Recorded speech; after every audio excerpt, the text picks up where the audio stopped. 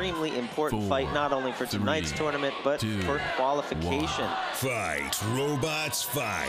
All right, Beater B. Barker coming out here. An aggressive start here, meeting in this corner, and just flipping Junkernaut in the air.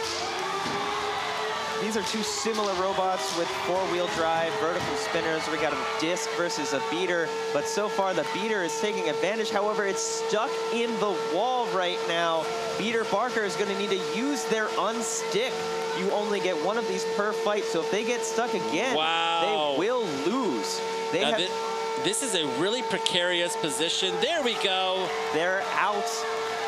You can see they have incredible maneuverability with those cleat wheels on Beater Barker, digging into the floor. They're like little saw blades. What a hit against Junkernaut.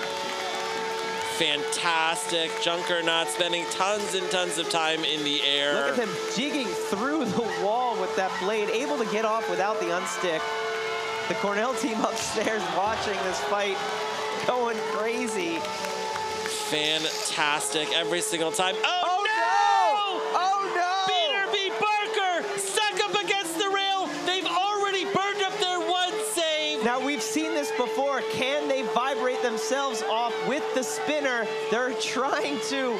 I don't know if they're going to be able to. Ironically, the spinner might be too well balanced. The second half of their multibot trying to help does not seem to have. Oh my goodness! Wow! Oh no! Junkernaut trying to prevent the multibot from coming in. This is a nail-biter moment for Beater B. Barker. Available after the previous one was already used. That's going to be the fight. Knockout. Oh my God, they are flipping and burning cars in Ithaca, New York tonight.